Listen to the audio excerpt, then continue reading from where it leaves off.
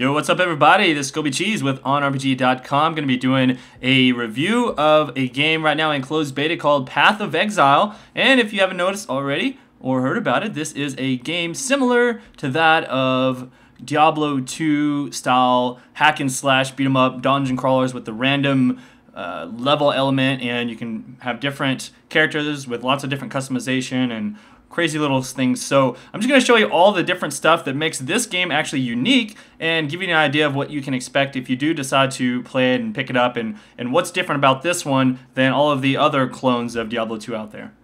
One big thing that you'll notice as you begin playing the game is there's this actual giant, huge, like humongous skill tree with so many different options for customization that you can go down. Every time you level up, you get to go one bracket further than you have gone before, and usually it's just a bunch of passive stat boosts for your character, things such as reducing your cooldowns or giving you more critical strike, and depending on whether you go down the mage path or more of a warrior path or a like a thief path, you'll get stats that tailor to that particular class.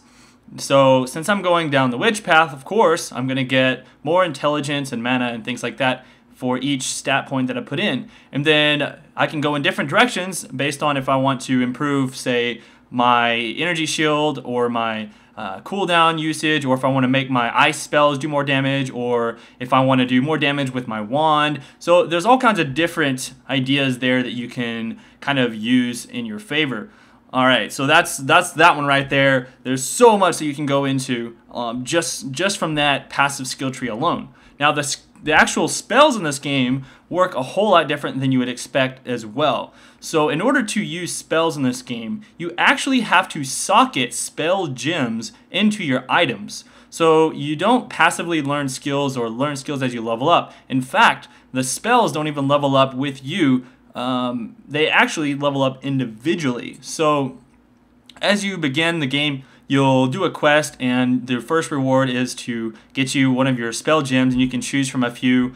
And for example, on my witch, I chose this one that brings up like a pillar of ice, and you'll sometimes see that in the footage here, where this little pillar of ice comes up from the ground and does quite a bit of damage, and it's nice, targetable, long range. So the way it works is I put it in my item, and as I kill monsters, I not only gain experience for my character, but the gem itself levels up. So let's say later on, if I wanted to trade that gem to somebody else, I could actually trade that gem to them, and they would be able to use that leveled up gem. So I can see a lot of possibility in trading and like grinding up spell gems and trading those off to people. And I imagine as you find like rare spell gems and try and level those up, that's gonna add a whole new element to the game itself.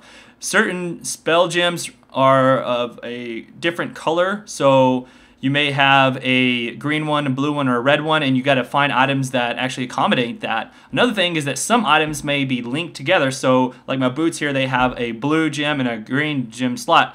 So some green gems may be able to augment a blue gem. So it may say, increases the effectiveness of socketed gem by 10% or something like that. Of course, at this point, I didn't have any of those, but that's just an example of what you would see is certain augmentations, but of course you have to have an item that goes with that. So there's all kinds of different things to think about in this game. As you level up, you have to have items that kind of work with your gems, and you have to have gems that work with your items and with your character, and you have to level those up individually. It's a really neat concept, and I like how it works, and so it gives you a lot of options. Of course, early on in the game, I didn't have a lot of spell gems. There's a lot of open slots, but I can only imagine as you get into later in the acts and beat through the game, you're going to be able to unlock so many different spell gems and item combinations, and so there's going to be a lot of customization with that alone as well, on top of the big giant skill tree that you are able to go down. Now, when I was playing the closed beta, I didn't notice any kind of auction house or any kind of crafting system. However, I'm sure that is a possibility. Again, the game is definitely heavily in the works and kind of under wraps at the point. So they have a lot of changes that they're saying they're going to make to the game as far as the balance changes. Like a lot of the numbers may not be finalized from this footage here, but for the most part you can get a good idea of what's going on. Some more things that are really interesting about this game that are different than another one is just the way the armor systems work. So I kind of wanted to talk about that. So different armor styles based on the champion you want to play. You can actually, if you wanted to, technically I can build my witch with like big, like heavy armor items, but of course I'm going to need a certain amount of strength, and I have to go down that skill tree in order to get the amount of strength that I needed to wear those big heavy items. So instead I'm using just light cloth armor, but most of this armor that I'm wearing has a stat called energy shield on it. And if you look at my health bar on the bottom left, there's this little blue shield looking thing, and the way it works is if you've ever played Halo, where you can take a decent amount of damage, but then that damage won't actually regenerate, or that shield won't regenerate until you stop taking damage. That's the same way it works for the witch. So you don't actually ever lose health on the witch unless you're in a sustained battle and you keep taking damage. So the idea with this character is you don't want to actually get hit by monsters, at least not very much, and you want to try and avoid damage as much as possible, and then that way your energy shield works really well with her. So then some of the other classes, like I think it's not the barbarian, but they have a few different classes which will be up in people's faces and just tanking damage. They're going to have those heavy armor items which actually reduce the amount of damage taken, but they won't have high energy shields or anything like that. And then there's other classes like the thief or the ones that are using the bows, and they're the ones that you're going to have the items that have high dodge percentage on them, and possibly a mix of energy shield as well. I noticed some of the leather items have a tiny bit of energy shield and then a lot of dodge stats based on them, because you're going to be in and out of fights. So that's kind of another cool concept that they've done with the different itemization in the game. Yet another new concept to the way items work in this genre is the way the actual potions work. In this game, you have 5 potion slots, and what you can do is you can actually find different potion like flasks. So you don't actually pick up new potions, you just pick up some type of flask, like a medium health flask or something like that.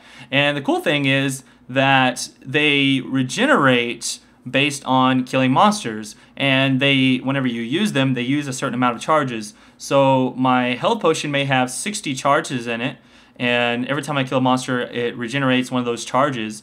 But when I use it, it uses maybe 20 charges of that health potion. Another cool thing is that the health potions themselves, or the mana potions, whatever the case is, can have their own stats. So one of my favorite potions that I did find was a magical flask that when I used it, it would make me run faster, like 20% faster for a few seconds. So if I got hurt and I wanted to get away from battle, I would use that potion, then run away and let my energy shield regenerate. So that was really cool. The battles were actually pretty fun and entertaining. Most of the monsters were fairly simple. If you got to like a boss, like the Act 1 boss was kind of difficult. She used a lot of abilities on you and slowed you a lot, and you had to run away from her. There are some things about the game I don't like though. For example, they have a lot of like chests and dead corpses, and if you remember playing from Diablo 2, you know there's always little things you can click on and open up, but for some reason it feels like the number of them in this game is just overwhelming, to the point to where it feels like a chore, to it's like, man, there's all these little chests and things on the ground that I gotta go open up, and